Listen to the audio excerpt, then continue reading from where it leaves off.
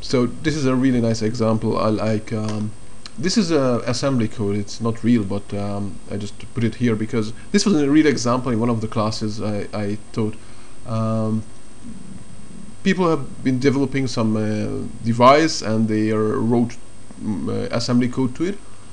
And the problem was that the engineers changed. There are these registries R3 and R1 and R2, and they replaced R1 to R2, R2 to R3, and R3 to R1. So all the code had to be changed. And so someone came by and said, okay, well, let's write a simple Perl script, and did this.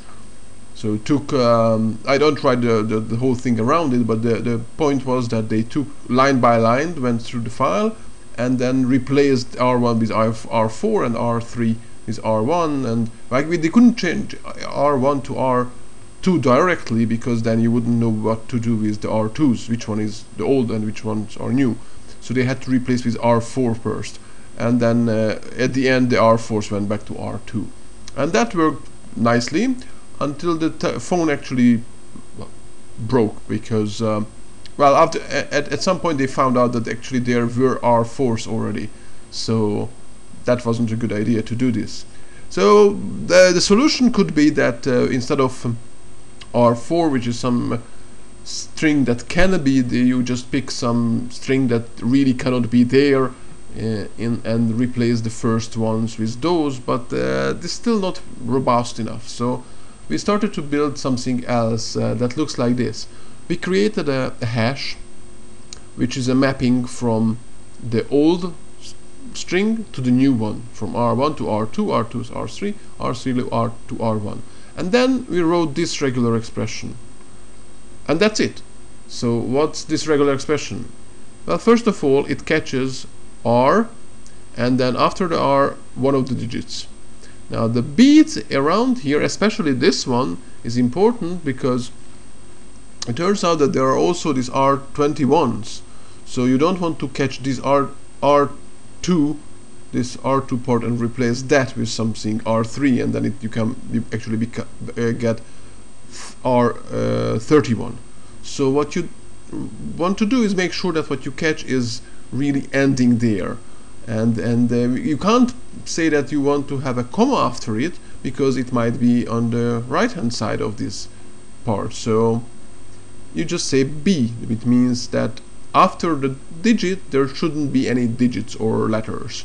It can be comma, it can be the end of the code, it can be a space, but and the same at the beginning, though in our case probably that's not important.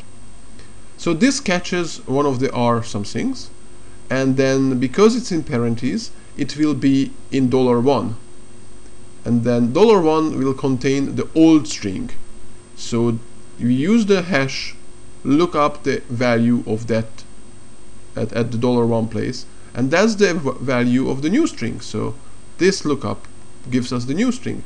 So this replacement, using globally on the whole string at once, on the whole file at once, will replace all the appearance, the right ones. It's still not really the good solution, because there is so now we have two things hard coded. We have the mapping, but again we have to we had to write this here, which is not perfect, because if at one point we would like to replace the mapping, then we still have to change the regular expression as well. So we came up with a different solution. First of all, this would be the solution.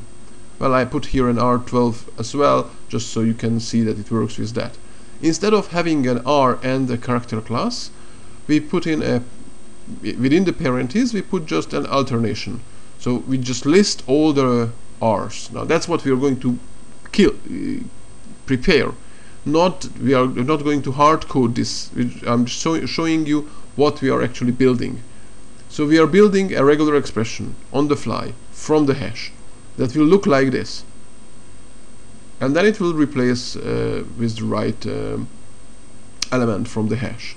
How do we build that? We take the hash, fetch all the keys, and then join them together with pipes. So you get a string that is within the parentheses, and then the regular expression looks like this.